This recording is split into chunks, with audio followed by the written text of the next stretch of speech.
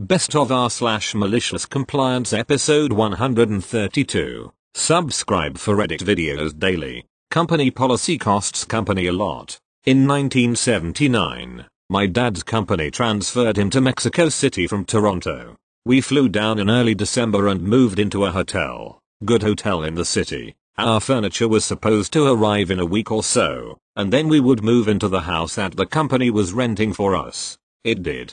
Except we found out that it was going to be stuck in customs for an indeterminate amount of time. My dad asked his company if they would let him expense some basic living gear for the house. Cookware, plates, a few beds, just enough to get us out of the hotel and into the house. The company said no. Policy was that we were to be in a hotel until the furniture arrived, not to buy us furniture or housewares. My dad noted that the policy didn't say what hotel we had to stay in. So we moved out of the individual rooms of the hotel we were in, and moved into one of the presidential suites at a 5-star hotel, Hotel Camino Real. We had 2 floors, and a private swimming pool. The hotel put a Christmas tree in our living room. In 1979, the suite was around $400/day. I have no idea what it is in today's money. We ate out at really nice restaurants. We got tired of steak and lobster. In all, we were in the hotel for 39 days, before we got our belongings out of customs. The hotel bill was somewhere around $14,000. My dad said that they changed the policy after that. Thank you. Next. Your wish is my command, boss. I used to work at a bakery for a lady who I am still friends with, although she used to occasionally become unreasonable and yell at her employees. You know that employee at your job who works super hard and isn't really recognized for it or paid well enough? You know, the sort of person who would rather do a task to get it done right even if it's someone else's job. Well, that person at the bakery was me. I was the opening supervisor, which just meant that I had to keep everyone on track until my boss got there at 6 or 7 a.m. and my co-worker who was with me in the early mornings was not super good at her job, to say the least.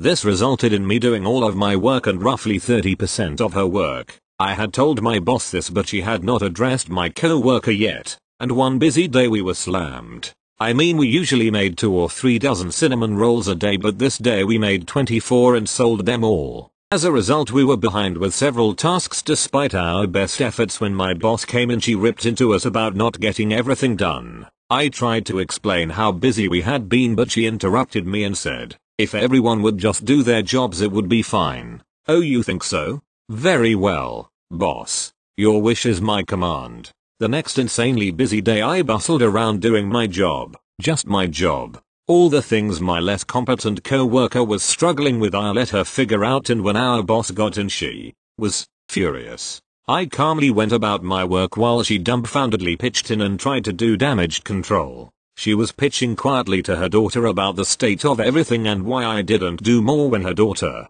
bless her, said, "Mum, Op actually did all of her tasks. It's co-worker who struggled today," and my boss eventually conceded that perhaps more training was in order. Thanks for reading. Thank you. Next.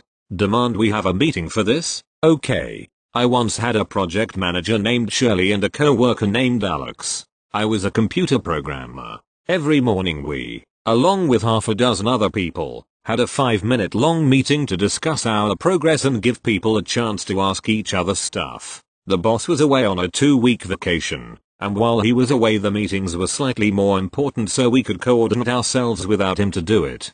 Right before the meeting I had come to a roadblock because I could remember what something in the programming was called. I just needed an actual word and I could continue, and I knew Alex would know it. At the meeting Alex did his thing, a few other people talked, then it was my turn.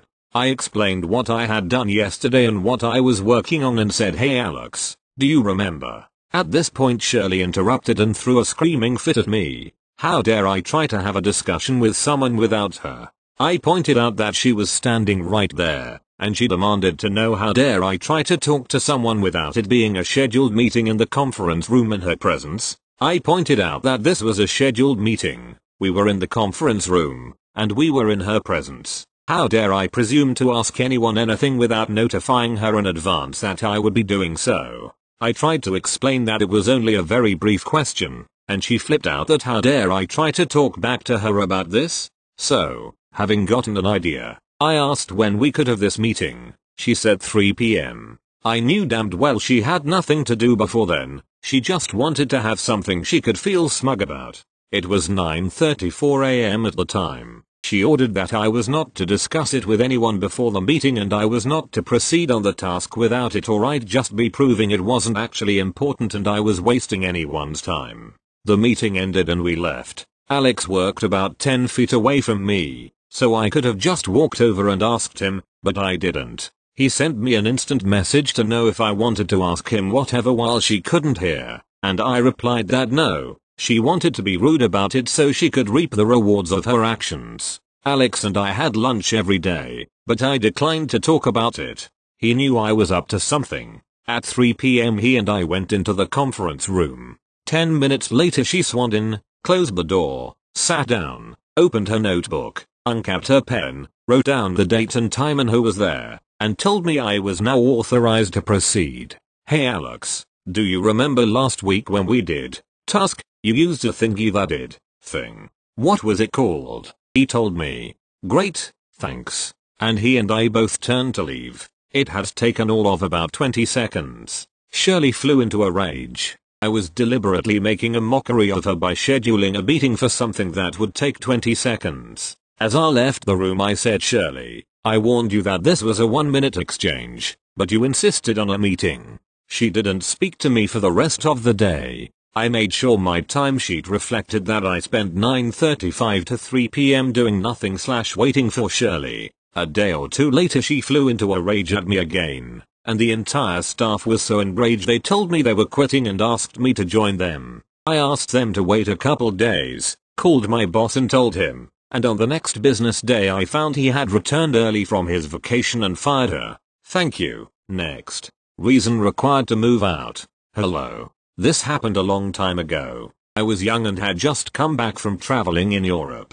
I wound up renting an apartment that I was not happy with, but it was in my hometown, and was affordable. I was hoping to move out, and was able to do so once a better opportunity came along. The apartment was generally depressing, so I was looking forward to moving out. I talked to the landlord and building manager about moving out, and to see if I could move out mid-month to save on some rent. They said that was not possible, and I would have to wait until the end of the month to move out. Fine, not a big problem. The building manager says I need to fill out some forms before I can move out, so I go to his office and do so. He was not a very friendly guy, but honestly I had not had any interactions with him prior to this, and had no hard feelings about him. One of the questions on the form was, why are you moving out? I left it blank. What business is it of anyone's why I am moving out?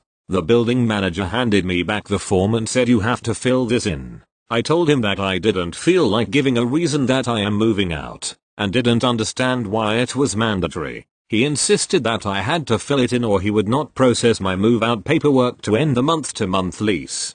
I said okay fine, and filled in I do not like the building manager.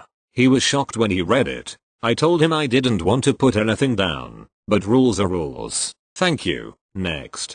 Must find the reservation. Okay. Last week me and my friend went out to eat for the first time in 3+ months. There was a short line before being seated. Just one other couple before us. The man insisted that he had a reservation, but the waitress couldn't find his name in her tablet and immediately he got loud and angry. The waitress suggested that maybe the man had called the wrong number, because there is another restaurant 50 kilometers from here with the same name and sometimes people mix up the two of them when doing a Google search. She was very polite and calm about it, but the man got even angrier and accused her of trying to shift the blame, said she couldn't do her job, blah blah.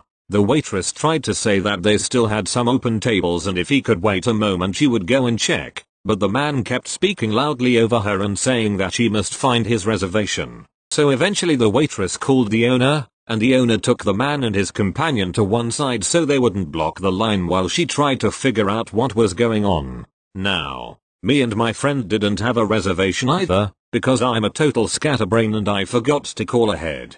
I told the waitress as much and asked if there was any chance they'd be able to fit us in. She told me not to worry, there were still tables available, and we were seated within a minute. Our table was not near the entrance so we didn't see what happened next, but the same waitress brought us our coffees at the end of dinner, so we asked her if everything was okay. Me and my friend had been talking about it and we were appalled at the man's behavior. The waitress told us not to worry, that the owner had let him stew for a bit and then she'd called the other restaurant with the same name. The manager of that other restaurant had confirmed they had a reservation under his name. The man was very annoyed at being proved wrong, and asked to be seated since they had been waiting a long time. The owner said that unfortunately all tables were full. Man, but earlier you had empty tables. I saw it. Owner, yes, but you told the staff you didn't want to be seated. You wanted us to find your reservation. We have found your reservation. It's for a restaurant in another city. In the meantime, other people have come in and all the tables are full. We have no seats left. The man didn't take it well, but the bartender, a huge giant of a man, was standing nearby, so he scampered off in rage, swearing he was never coming back. I think everyone in that restaurant will be happy if he keeps that promise. Thank you. Next. Turned an unrequired signature into a work of art. A few years ago I was in a job that provided me with a work vehicle and fuel card. I was always pretty busy in this role, so refueling was often and time consuming in the scheme of things. The fuel card stated clearly on the reverse side, signature not required. One day the guy serving me asked me to sign. I advised him that a signature wasn't required for this card. For some unknown reason he found it essential to insist. Rather than argue, I signed a quick dick and balls, looked up at his dumbfounded expression with a smirk and walked out. This then became my go-to scribe when asked to sign rather than waste time explaining it wasn't required.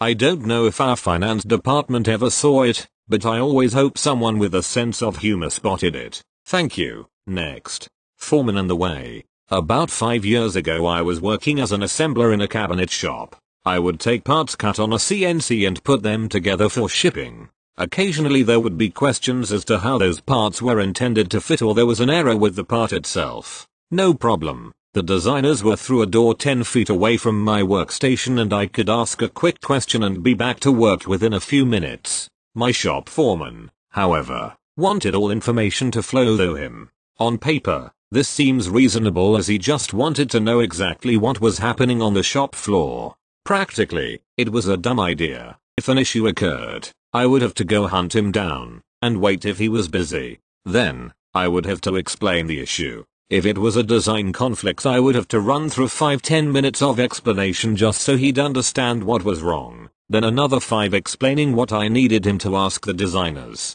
Usually, I would circumvent him and just ask my question, but I was eventually reprimanded. Cue the MC. If I had an issue, I'd immediately note the time on my time card and go looking for the foreman, run through the whole shebang and then sit down on my bench and wait. I would do absolutely nothing while waiting for him to try and translate my issue and then understand the explanation. He would come back, irritated, and ask why I'm sitting around, and I'd just say, well, I needed that question answered before I could move on. I didn't want to clear my workstation off just to spend 5 minutes on something else. That would be a waste of time. Once I was back on track, I'd fill in the downtime on my time card. For your information, employers don't like seeing chunks of a workday allotted to waiting for an answer. This is especially true when the majority of the answers he came back with made no sense and he'd send me forward to ask myself. Anyways, in the end, they just asked us to keep him in the loop after getting our issues sorted and to deal with the asking ourselves.